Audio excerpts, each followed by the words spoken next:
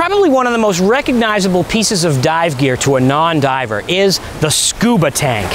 Now, a lot of people seem to think that they're filled with oxygen and they call them oxygen tanks, but they're not. They're filled with plain old air, just like the air I'm breathing now, except it's compressed to a very high pressure, so you can carry a whole bunch of it underwater with you.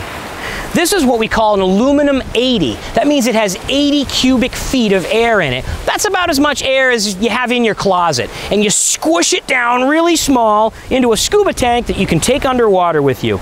Now, this thing is compressed to 3,000 PSI. There's no way you can breathe directly from this tank. I mean, listen. Whoa! I mean, that's a lot of pressure. You need something to bring that pressure down so that you can breathe it. And that's where this little baby comes in. This is a regulator. The part that connects to the tank is called the yoke. Tighten it down.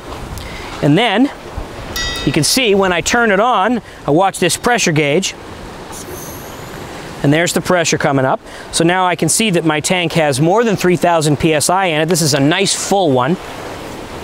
And there's two important parts of this regulator. The first stage right here drops the pressure from the 3,000 in the tank to what's called an intermediate pressure, which is about 200 PSI.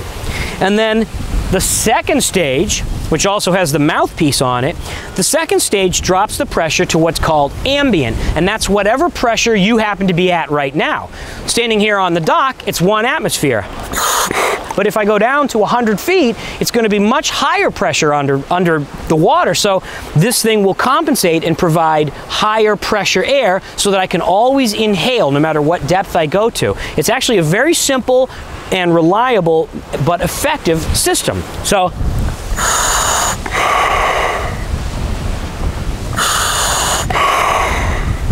Luke, I am your father.